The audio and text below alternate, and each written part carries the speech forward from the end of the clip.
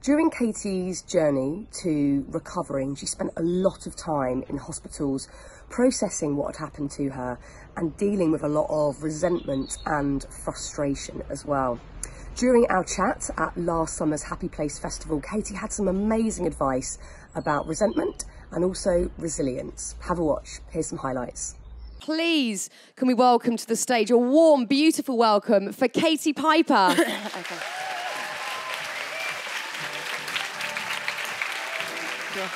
Hello. Have a sit, Katie. When any of us are faced with challenges in life, adversity, the unexpected, we all, of course, have a decision. It might not always feel like it, but we have a decision whether to hide from life because it feels too much, or to show up and try again and not let life beat us. And you are someone that has done that again and again, but you've done it right from the start. And I'm intrigued to know if that was a conscious decision or if you just felt there was no other option for you. Yeah, I mean, it's an interesting debate because sometimes we are making decisions and we don't realise it. Particularly, I think, when it's a medical journey, if you have some kind of disease or disability, at many points it feels like decision making isn't in your hand. You know, your own body and your health isn't in your own control, and then you can search for things to be in control of. And you know, when I was in a bad place, I would think nothing is in my control. I can't make any decisions. All I can do is exist and be passive, and just, particularly when you're in the hands of doctors, because you know, I always laugh at the consent form because you think, well, what consent? You know, I have to do this or I die. But then when you look back, when you get in a better place, when that power of hindsight, you realise you did make lots of decisions and you were in control of lots of things. And for me, my life-changing trauma was nearly 11 years ago now, and I couldn't talk or feel like this in the first 7 or 8 years. But at present day, I can say one thing was taken out of my hands in a few seconds and one decision was made for me. But everything afterwards, I was in the driving seat. And it takes multiple of things to help you to get to that point. But that's how I can sort of feel present day now. And it is incredibly difficult because the biggest part of any kind of recovery, particularly a medical one, is the anger that you had something and you thought you were in control of something and now you're not. But you begin to realise we're never in control of anything. Yeah. Anything could happen right now. And so we fool ourselves with that sense of security that we are, and then we become insecure and anxious when we think we're not. But we never were. And you've mentioned an important word a couple of times this afternoon, and that is resilience. Yeah. And often we forget about resilience because to be resilient, like you're saying, you have to face up to things. You have to stand up to your fears. You have to get into the nitty-gritty. And you're doing that all the time with the work that you're doing, the writing, the talks that you do. You're not shying away from things. You are showing up, and as you say, it's rebooting your resilience every time. Yeah. And I think sometimes we all get a bit scared to put ourselves in vulnerable positions because we don't want to be rejected, we don't want to feel hurt, we don't want to hear something negative about ourselves in case it impacts us.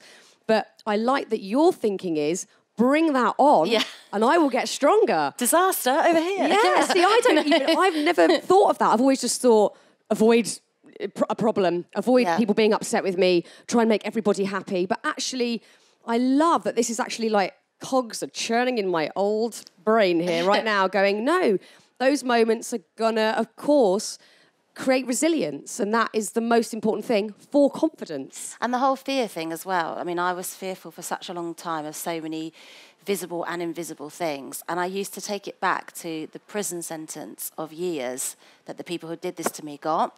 And I used to think, they're 6 years in, they've only got 2 more years, and I'm still too scared to do this, this, and this. I'm the prisoner. And I used to always try and think about it in a logic way of like, who's in prison? Because I'm building a massive prison outside here, and they're not. And I used to think, there's like 1 more year to go now, so am I going to still be too scared to go on a dating website? Am I still going to be too scared to try and go up for a job against other people who I consider are better than me? You know, what is the point? You might as well have not gone through a massive criminal justice system, legal trials. You know, anyone that's been through a rape trial will know it's humiliating, it's horrendous. And then I'd live in this whole thing of my own fear, you know, built by myself, and I've got to get out there, I've got to do these things because they're going to beat me otherwise, you know. And it really became like and that kind of sounds bad for anxiety of making it a race in your head, but I almost needed that urgency to say, you need to go out there and try 20 times and see if you get one breakthrough in those 20 times, and then you will break that fear, you know. And I did, and I hand on my heart, honestly, don't live in fear now.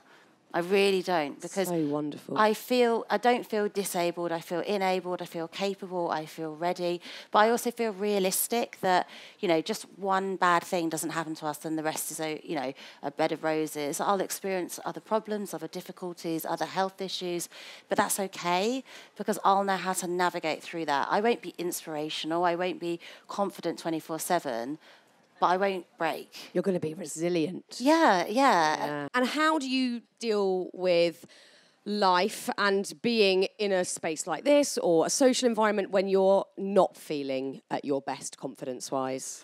I think that's difficult because actually, you know, we talk about being honest and transparent, but sometimes there's places in your life where you can't be. Yeah. And actually you do have to be professional, or you do have to be boundaried. And actually, again, that's something that helps you build resilience. You know, we do have to go into situations where we're fearful and not show it.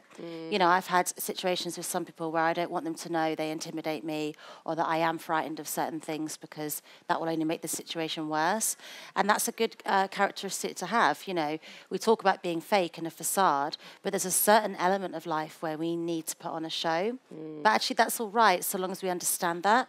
So are you kind of, because, you know, we hear thrown about quite a lot the sort of fake it till you make it thing with confidence. Are you on board with that? You think a little bit of faking it does help you eventually get to the place where you start to go, actually, I'm not just, you know, talking the talk, I'm doing it. I'm feeling the feelings as well. Well, it does, because if you look at the opposite of talking yourself down, you know, like, I look horrific today, I'm shit, this is awful, this is going really bad, it will start to unravel. Yeah. So I always think that not good enough tape. I think about when I was young, I would walk into a club and be like, I shouldn't have worn this, I'm the shortest, I'm this here. And actually then it does unravel, and then you don't talk to anyone, and then it becomes everything you're building it up to be. So surely vice versa, it works with, you know, saying I'm worth being here. People are, you know, people have come here, they want to hear this, and actually then you start to sort of believe it, and it's that emperor's clothing.